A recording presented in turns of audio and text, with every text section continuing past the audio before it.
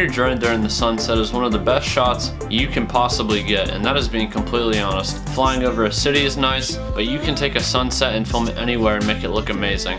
In this video, I'm going to teach you how to do just that.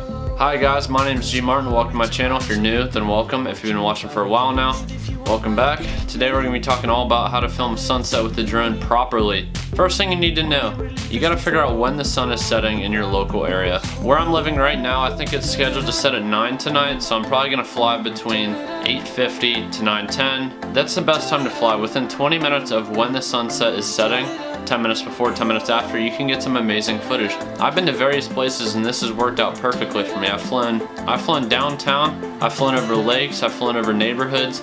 You can even just fly in the woods and get some amazing footage like this, and it's not that hard to do. Now when you're flying during a sunset, you want to make sure you have something in your shot. You can't just shoot the sunset and have just the sky. Yes, it looks cool, but all you really need is a photo of that and that'll look amazing. Best part of having a drone is you can take it up in the air and you should use that to your advantage. Try to get tops of trees into your shot. If you're downtown or in a local town, try and get some buildings in your shot. Even just go side to side, pan across the buildings, try and get some amazing shots with this. That's all you really need to do with that. When you're filming this, you want to make sure the sky isn't too bright, but you also want to make sure the ground isn't too dark so you lose detail in that image. You want to find the perfect balance between the sky and the ground to try and get the best footage you know how to get. Once you have all these set, when you get your drone up in the air, you just want to make sure you fly very stable and smooth. That way you can get the best footage possible. Try to avoid any jerky movements possible, and you should be set to get some amazing drone footage. Now I'm going to go out to the place where I'm actually going to fly and we'll talk about this a little bit more.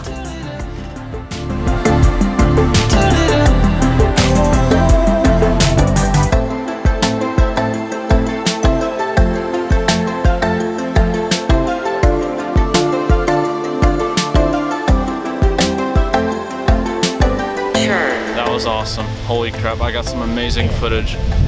First off, sorry, I actually flew before I filmed because I had to get the sunset beforehand.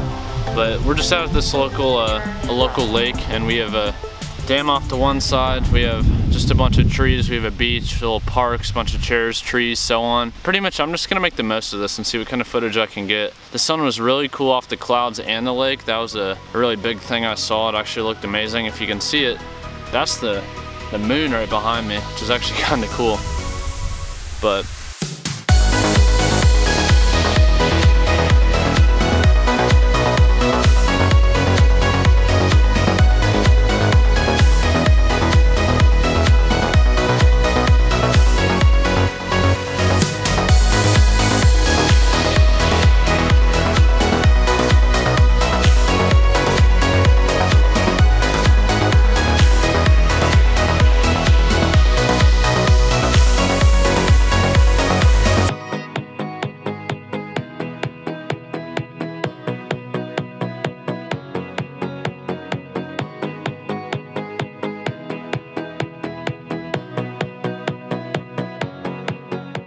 yeah, good day flying. I guess some tips after flying. Try and film, I'd say 15 minutes before, 15 minutes after the sun.